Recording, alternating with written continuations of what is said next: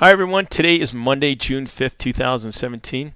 My name is Brian McInerney. I'm the hydrologist at the National Weather Service, and this is a spring snowmelt briefing for the 5th. And let's start off with temperature. And if you've seen these briefings before, we've been looking at May temperatures to see how they compare to average. We're now going to go through the 11th, and this is where we are. But when you think right about, the 27th is when we started going above, on May 27th, and we've had several days, up to 8 days above average, anywhere from 10 to 15 degrees, and then we anticipate having 3 more days above average, and then it's going to get cold on the weekend. But this period of time has been really quite warm, which should fuel some pretty high stream flows, and we've seen that, but not to the magnitude that we anticipated. So what we're going to do is we're going to look at 2 areas, Logan area, and then we're going to look out by Oakley on the Weber River. And we're going to look at snowpack on the left, and we're going to look at rivers on the right. So here's Logan. This is what it looks like with the mountains off to the east. So the snow tell at Tony Grove Lake is on the left, and the actual river flow, Logan, is on the right. We've got about 19 inches of water left at Tony Grove. When we're melting roughly 1.6 to up to 1.8 inches per day, that's fueling what you see on the right. One would surmise that we've had such heat influencing this snowmelt that we should have a lot more water going into the Logan River at this point. My feeling when I saw these numbers earlier, right around May 1st, that we should be right around 16, 17, 1800 CFS if we got this temperature range, yet we did not.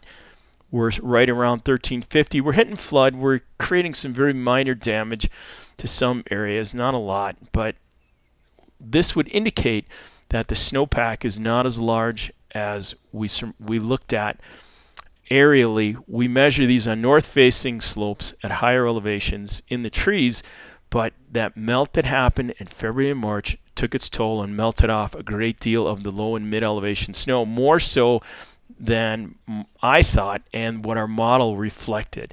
But we still have flows that are really quite high in the Logan and really quite dangerous. They're just not producing damage, which has its merits.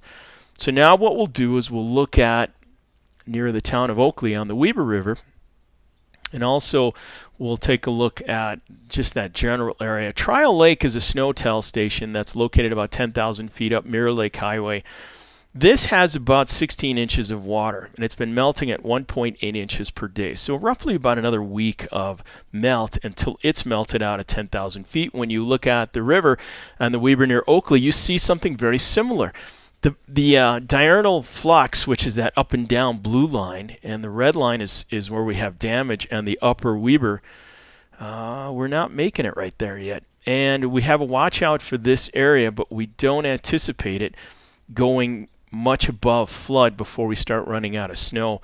And that also is indicative of that melt in February and March, taking away a lot of the mid-elevation and really melting out totally the low elevation. We kind of knew that, but the extent of the melt, I think, is hitting home right now, that we're not getting the rises that we had originally talked about. So when you look at the reservoirs, this is the good news. We're about full all throughout. And really, when you look at Bear Lake, it's not on this graph, but it should just be just about full, which is great. All of our reservoirs are expected to fill. Many of these are spilling as we speak. So water supply conditions look very good. In the future, CBRFC is the Colorado Basin River Forecast Center. They're part of the National Weather Service. They're a group of hydrologists that are in with the National Weather Service Forecast Office. They are the ones that put out a lot of the data, a lot of the forecasts, that the graphics that I use in these briefings.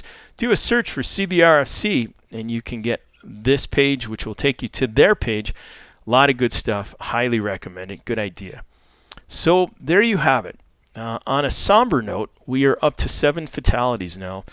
A person drowned in Bell's Canyon over the weekend, trying to cross the stream. So we've had 7 fatalities. Let's not have any more. Really pay attention to your children. leash up your pets. Don't let them swim in the streams as they're going. They're just ripping right now. And use really prudent judgment if you're around any of these waterways. The peak will most likely be within a day or two. So we're Monday, most likely Tuesday, Wednesday, and then we're going to start seeing the effects of that lack of snow. By the weekend, we're going to get colder, and then this main peak flow will be over, and then we'll just have a declining limb of the hydrograph through about mid-June, and then we'll have still high flows really through about the 3rd week. So there you have it for this briefing. If anything changes or things morph, I'll put out another one. But until that time, this is Brian McInerney, and I do appreciate taking the time to listen to this. Thank you.